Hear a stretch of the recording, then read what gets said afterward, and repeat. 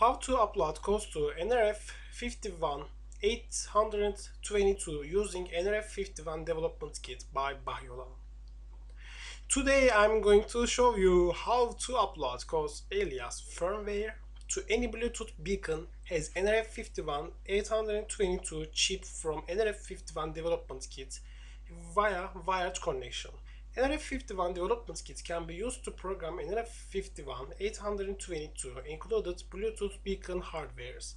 The need list: 1. NRF51 Development Kit. Second, any beacon module includes NRF51-822 chip.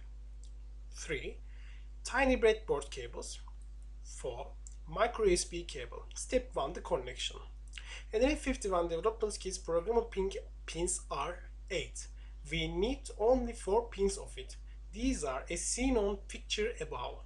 Red wire equals VTG, means voltage trigger pin. Green wire equals SW-DIO. White wire equals SW-D-clock. Black wire GND detect pin. Your NRF51-822 chip probably on the surface of your product. It should be has got programming pins such as debug or debug out named. You need to insert a battery to your beacon, and a battery's positive pin has to get attached to voltage trigger pin of NRF51 Development Kit. Negative pin of beacon's battery has to get attached to GND detect pin. This is for telling NRF51 Development Kit to don't get a hex file from my computer. This code is not for you. It is for other sites' hardware called firmware.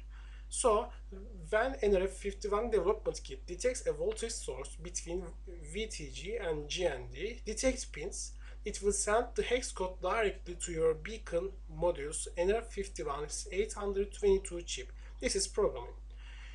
You need to use external batteries to supply your beacon to trigger a voltage between VTG, YTG and GND pins. Now use micro USB cable to attach NRF51 Development Kit board to your computer. Attach your NRF51-822 chip included beacon board to NRF51 Development Kit with tiny breadboard cables.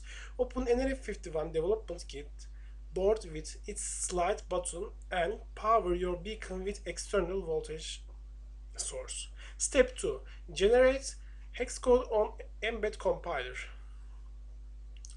On my early instruct table, I told how to use developer.embed.org online code developing website to program NRF51 Development Kit. Now you are using Embed compiler. Select NRF51-822 as your platform to compile your codes for NRF51-822 chip to get ready for sending this code to your beacon via NRF51 Development Kit board is attached to your computer via USB cable. See the picture above. I add a picture how to select a platform. Now click on compile button to generate a hex file to download to your computer. Send this hex file to NRF51 Development Kit from your file explorer. There has to be JLink folder. Just drag and drop your hex file to there. I will upload hex file to your beacon. That's all.